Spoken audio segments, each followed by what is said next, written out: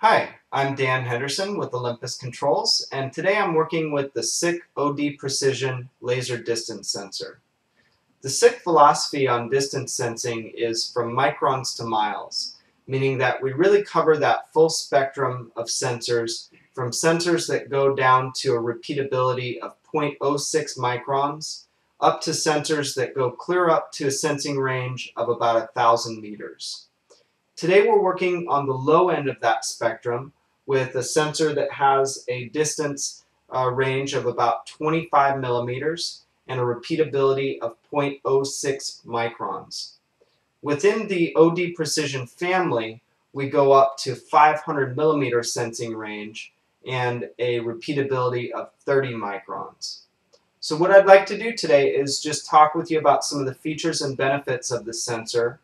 We'll go through a demo that utilizes the sensor and the controller together, and we can actually add 3 sensors at the same time to the same controller.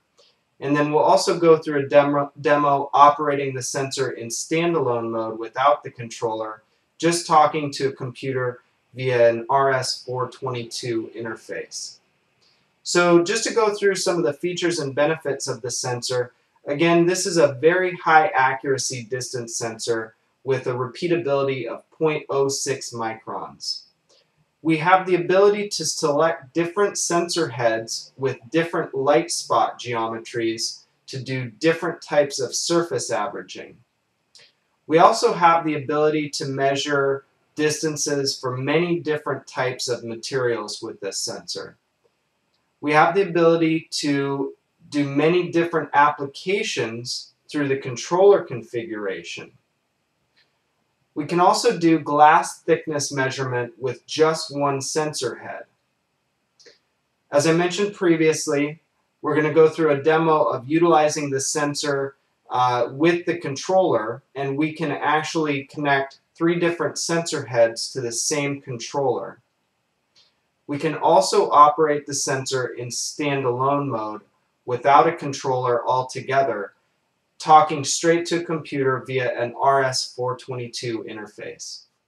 So I'm going to go ahead and show you the operation of the OD Precision sensor with the SICK controller, and we'll go ahead and power this unit up right now.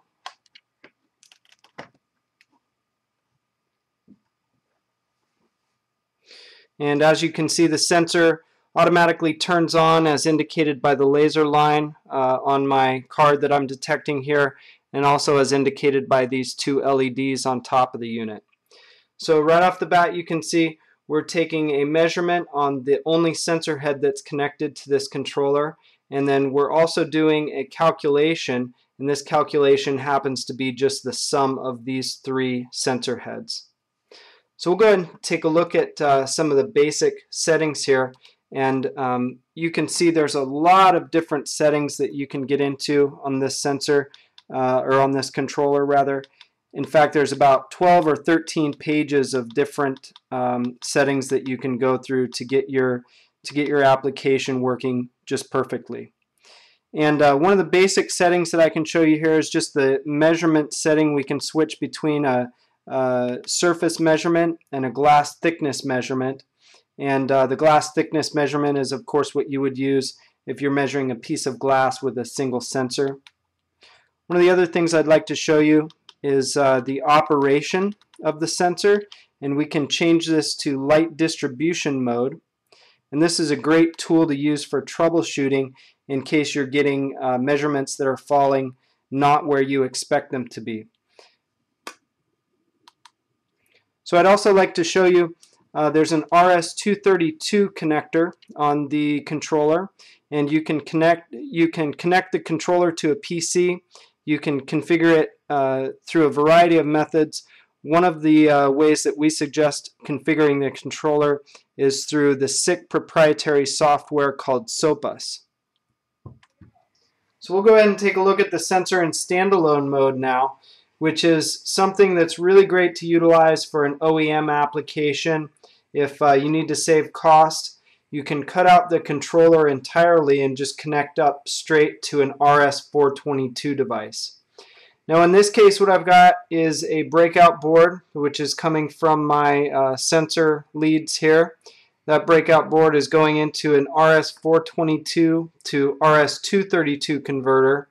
Then I'm actually going to an RS232 to USB converter, and then I'm sending that USB into my computer. So back at the PC, I can use a terminal program to talk with the sensor, and I can go ahead and do all the commands that I was doing back at the controller with the sensor. And I can do things like turn the laser off, turn the laser back on. I can request a measurement from the sensor. I can set up the sensor to measure continuously. And I can set all the same parameters that I was setting at the controller as well. Now you'll notice that all the information that's being spit out here is in hex, so you'll have to take that data and you'll have to convert it over into numerical data. You can do that through a program like Excel.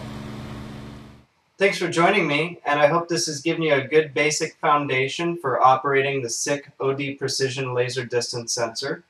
If you have any applications you'd like to discuss with us, please give us a call at 1-800-236-0607.